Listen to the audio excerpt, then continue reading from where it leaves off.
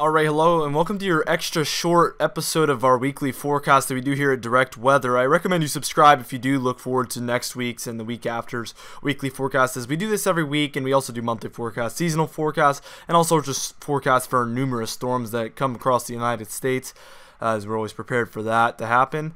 We're going to be taking a look here at our precipitation forecast for this week. We're going to be going from the 5th through the 10th. It was an extra short week, the Super Bowl going on. I didn't manage to find the time to do the weekly forecast earlier. So we're going to be doing an extra short edition here, 5th through 10th. And usually these run from Sunday to Sunday. So today's actually Monday, and it's going to be not including today because it's actually 9 p.m. So it doesn't make any sense to include today in the forecast. It's going to be from Tuesday to Sunday this week.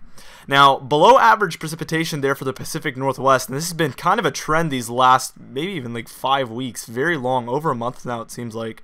We've had very far below average precipitation there.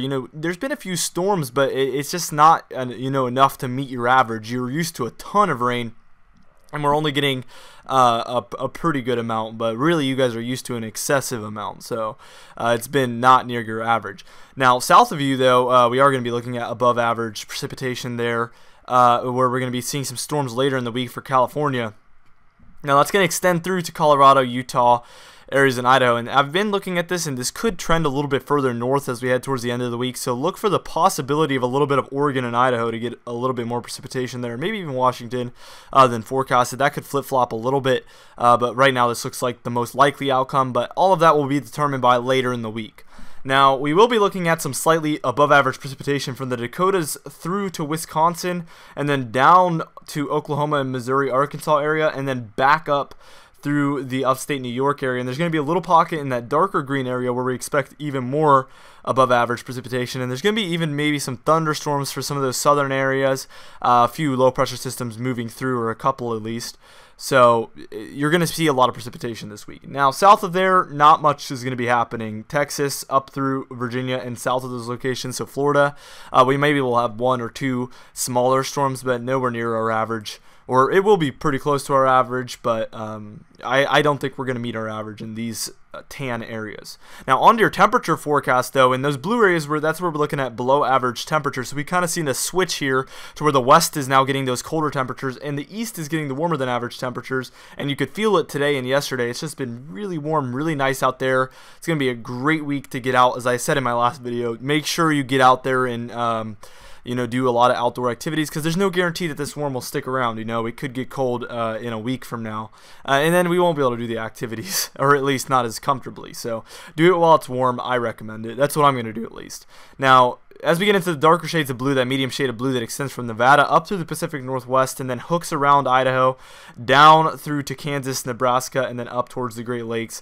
And then you can see inside of there we have that darkest shade of blue. That's where we're going to be looking at the well below average temperatures. It's going to be very cold during the entire week, I believe, for this area.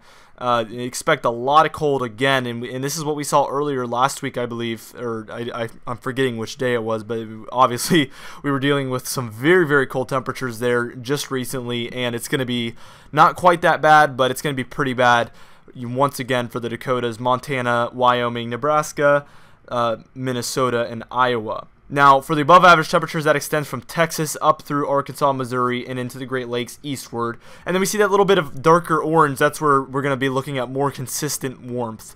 But towards the weekend, I think we will cool down a little bit. Now, on to your special note segment of the video, and this is where we kind of talk about some storms that are going to be hitting throughout the week, and this usually is 1 to maybe 5 special notes per episode.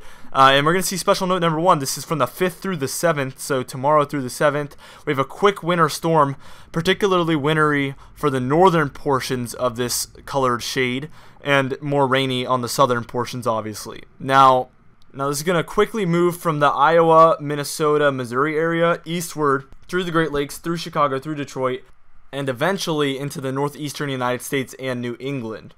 Now we're going to move on to special note number 2, and this is going to be a much bigger snowstorm, much more heavier precipitation, and much more impactful, but it's going to be shifted a little bit further west this time around. We're going to start out in Utah, kind of the southern Rockies area, some of those northern Rockies getting involved too, and this is going to make its way a little bit slower than the last storm, but this is going to extend from the 6th through the 8th, so this is going to be kind of a 2-day system, still pretty quick.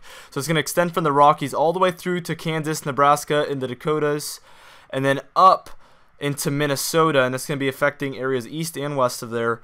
And this is going to bring a lot more snow than that other than special note number 2. I expect this one to be much more impactful for some areas within this lighter shade of blue.